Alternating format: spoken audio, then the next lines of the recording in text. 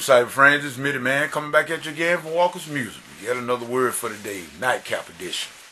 Yes, friends, Saturday night, and we went out today. We had to choir rehearsal this morning, and we give God the glory, and giving a shout out to the YouTube fam. Y'all know who you are, in the End Time Harvest Gang, and we just saying that we give you honor.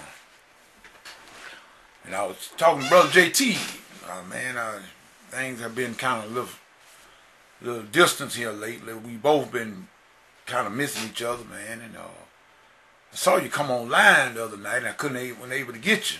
I wasn't able to hit you before you had got off.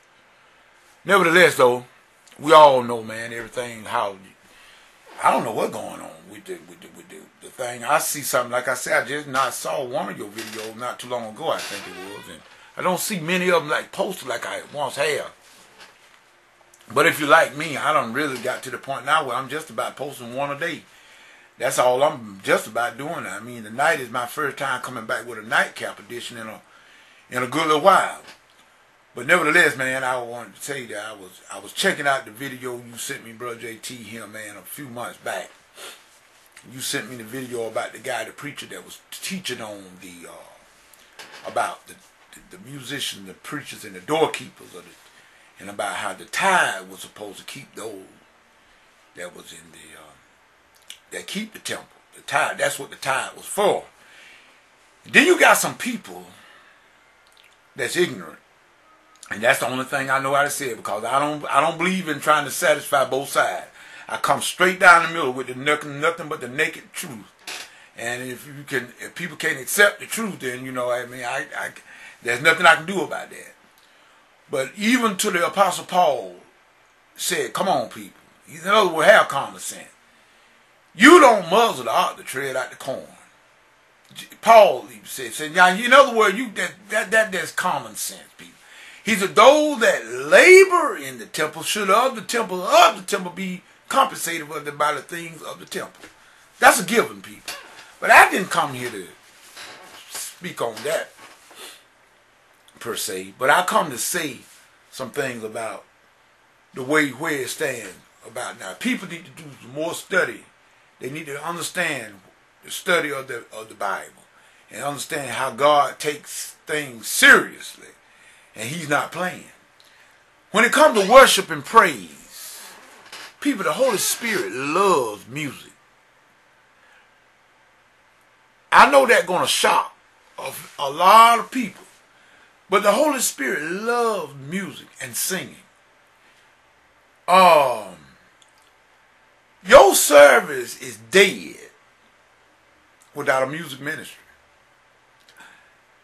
I don't care who don't like it.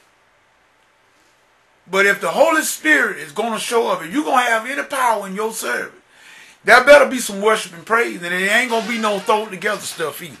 People, that is scripture. Now, a lot of people don't understand that. They don't want to hear that. A lot of them, they don't want to hear that, but that's the Bible. Go read your Bible. But at any rate, I understand and I realize, being a musician myself, and people will say, they always going to stick together. No, I'm going to stick with the truth. I don't stick with nobody because of what they are. I stick with the truth. The truth of the matter is, I don't care who you are. Whoever is employed, if they are a musician in your particular church, they deserve to get their share. They deserve it. It is only right. I don't care whether they be a keyboard player or a bongo player. They are musicians, all of them. And all of them should be treated accordingly. Now, you got some people that feel that, well, you freely give, you freely receive, you freely give. Okay. You donate. I feel the musicians should donate their time. Okay, well, why don't you go down to Piggly Wiggly and donate your time? If you feel that way it is, on Friday, when you get, in other words, when you did all your labor that week, and on that Friday, tell your boss, man, that I just donated that to you. You don't have to worry about it. I mean, come on.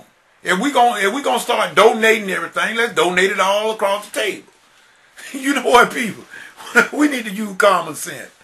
I mean, How can you expect quality? I was glad Brother JT sent me that video. This guy was right on point, and I know that he's not going to have a lot of people he's not going to get invited to a lot of churches.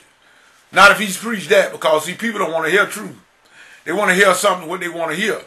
But now I realize and I understand that there are a lot of times that we are not doing our part as musicians. We want to come in late for service. We want to throw something together and then get out of there. That's not right either. And I don't blame a church for not trying to employ that kind of activity, because that's not right. If you're being paid for a service, you should render it. You should render it well, and do your very, very best. Give it your 100% at all costs. That's the way it should be. God, in the 100th Psalm, it said, "Make a joyful noise unto the Lord." Then it goes on in the 150th Psalm and said, "Let everything that have breath praise the Lord." Praise ye the Lord. Praise is worship and praise is a very, very important part of the worship service, people. You might as well get that through your head, because that's not going to change. Because singing is the only thing that really delights the Holy Spirit. He loves music and he loves singing. Now I know some people going to disagree. Well, I ain't here to argue scripture. You read the Bible yourself. It's right there in your Bible.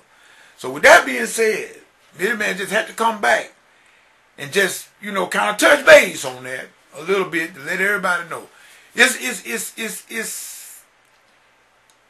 Jesus is coming soon. Now, how come I know that, people? Because people getting more and more, look like to me, off their rocker by the day. It seems like that we are letting Satan just blind us to truth. The more and the more, each day God's singing. Instead of look like us, we getting closer and trying to get things right for kingdom building, we joining up with the enemy. Instead of kingdom building, we trying to tear down. But like I say, we'll never get the building built as long as I'm laying a brick and you taking two off. That'll never work, people. That'll never work. So I say it again to the YouTube family, the End Time Harvest Gang. We just keep on with the kingdom building. Hopefully, like I spoke to a pastor earlier, hopefully one day, I pray that we all get it right. And that we can see things for the truth of them and what they really mean. And get into this truth. Because people, Jesus coming soon. And I hope to be ready, and I want everybody else to be ready. I don't want to be in heaven to be too lonely by myself.